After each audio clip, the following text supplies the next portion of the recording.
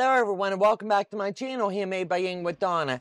Today I'm working on month 11, blocks 43. And it's coming together really sweet, so let's have a look-see. So right now I've got to where I can show you on block 7, it's E7. You've had a couple places that you've had to work with and iron in and join those. Then down here you've had the same thing. On E8 you had to marry a couple pieces. If you look at your graph up here, you're going to go across to E7 and it's right here. It's the last little section of where you're going to see the spinning of the center of the vortex. Then 8 is over here and it's going to have the wine colors. So it's coming together really pretty. I love the way that it looks. So let's get this puppy joined in and we'll see how it goes. So we're going to lay him belly down. And we're going to see if there's any place that needs to join. And there's 2 places down here. So I would highly recommend that you just pop in right there. Line it up just right. Put a clip in here at the end. And then you're going to look down here to make sure that these are lined up just where you want them. You can pin in place both of those or you can clip. I'm just going to go in between them. To make sure that I've got everything lined up, I'm going to stick a pin straight through. If it matches, and it does, I know this is lined up just the way it needs to be.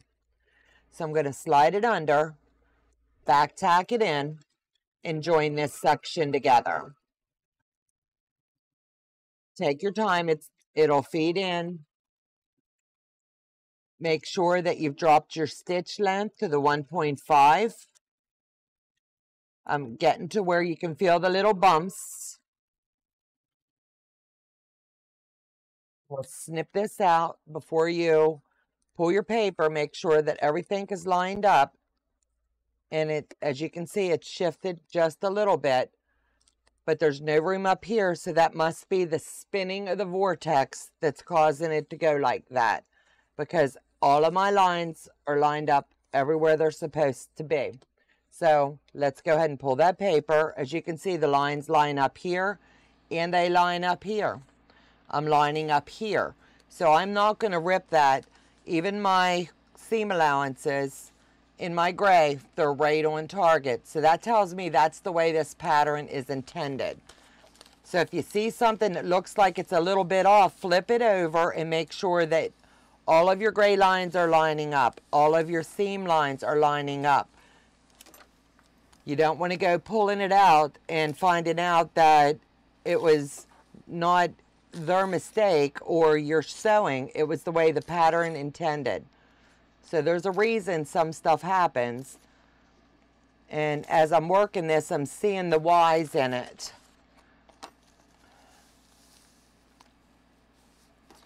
So go ahead and pull all of this out.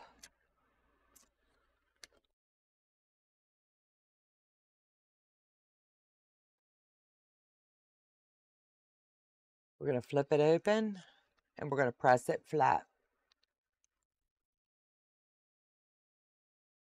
Give it a little snug tug and come straight in. And you're going to be able to put a little bit of pressure here that's going to help you finger press this into place. Right here where your fabrics, you got a little bit of bulk. Finger press those down. And I've switched over to my ironing board so that things will come in a little bit quicker for you. And where those little bumps are, I'm going ahead and adding a little bit of extra heat right there. So now all of that is all tucked in everywhere it needs to be. So right now would be a good time to go ahead and pull out the extra paper that you're not going to need. Because as you're starting to join other blocks together, you're going to need to leave just one that's going to mark what your piece is. Come up into here and just go ahead and pop these out because we don't need them now. And I'll come back to all these little tiny pieces as soon as I'm finished getting everything pieced in. But I'm just showing you, use your tweezers. Be careful the way that you're pulling your paper out because you don't want to pop seams. It's really important that you don't. You wouldn't want to be going back in through and re-sewing anything because that would be a little bit of a nightmare for you. And if you're back tacking in place at your start and your finish, everything should hold in nice and tight for you. And honestly, I am really proud of this project. It's looking really amazing.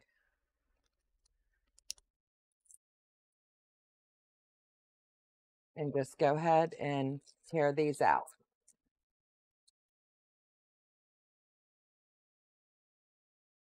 And where you have these, just use your snips and they will help you every step of the way.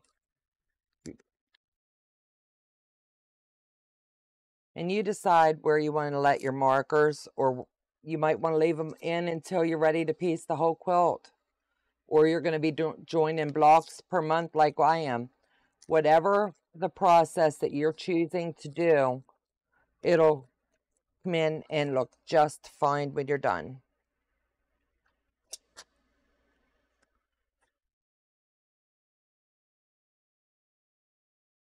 And I'll pop those out in the end. But now that we've got E done,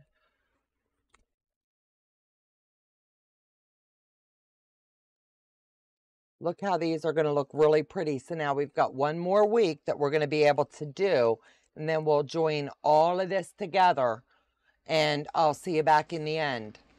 So with all of that being said, I'd like to thank you for joining me, and we have one more week for month 11. I'll see you then. Take care and God bless.